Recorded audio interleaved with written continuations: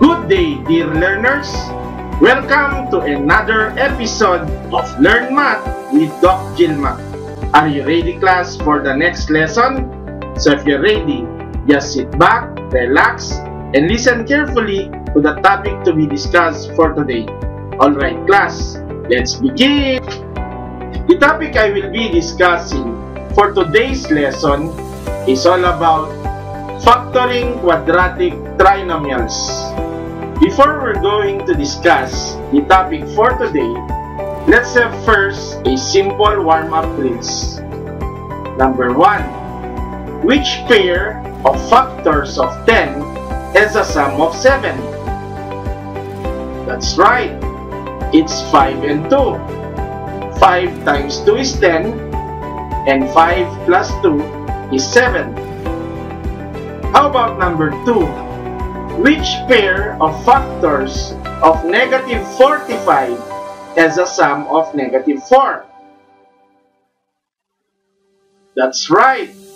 It's negative 9 and 5. Negative 9 times 5 is negative 45, and negative 9 plus 5 is negative 4. Let's have number 3. Multiply x plus 8 and x plus 4. That's right.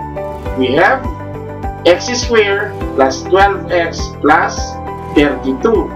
Since x times x is x squared, x times 4 is 4x, plus 8 times x is 8x. Get the sum, we have 12x. 8 times 4 is 32. Number 4, multiply y plus 7 and y minus 6. That's right. We have y squared plus y minus 42. Since y times y is y squared, negative 6 times y is negative 6y, plus 7 times y is 7y, so we have plus y. 7 times negative 6 is negative 42. This time, we're going to factor quadratic trinomials. Consider illustrative example number 1. Factor the following completely. X squared plus 10x plus 21. The first thing we have to do here, class, is to determine the factors of x squared. So we have x times x, and the factors of 21, we have 7 and 3. From here, we have to get the product of x and 7. So we have 7x. The product of 3 and x is 3x. Get the sum. This is simply equal to 10x, which is just the middle term.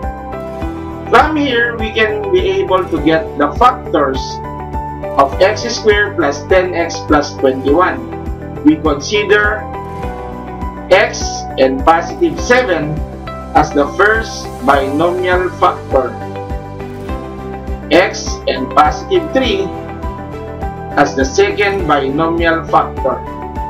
So from here, we have quantity x plus 7 and quantity x plus 3 as the factors of x squared plus 10x plus 21. Consider illustrative example number 2. Factor the following completely. We have x squared minus 9x minus 22. Again, let's determine the factors of x squared, which is our first term. So we have x by x, and the factors of negative 22. So we have negative 11 and positive 2. Get the product of x and negative 11. So we have negative 11x. The product of x and 2. So we have 2x. Get the sum. We have negative 11x plus 2x is simply equal to negative 9x, which is just the middle term. From here, we can be able to get the factors of x squared minus 9x minus 22. Let's consider x and negative 11 as the first binomial factor and x and positive 2 as the second binomial factor. So from here, we have x minus 11 quantity times the quantity x plus 2 as the factors of x squared minus 9x minus 22. Consider illustrative example number 3. Factor the following completely. 3x squared plus 11x minus 4. Again, let's determine the factors of the first term and the last term. So we have 3x by x and negative 1 by 4. Get the product of x and negative 1. So we have negative x. Get the product of 3x and 4. So we have 12x. Get the sum of negative x and 12x. So we have 11x. This is simply our middle term. So from here, we can be able to get the factors of 3x squared plus 11x minus 4. Let's consider 3x and negative 1 as the first binomial factor, x and positive 4 as the second binomial factor. So from here, we have quantity 3x minus 1 and quantity x plus 4 as the factors of 3x squared plus 11x minus 4.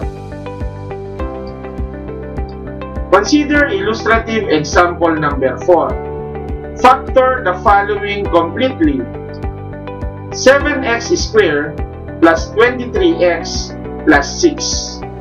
Again, let's consider the factors of 7x squared. So we have 7x times x. And the factors of 6, we have 2 and 3. Get the product of x and 2. So we have 2x. The product of 7x and 3. So we have 21x.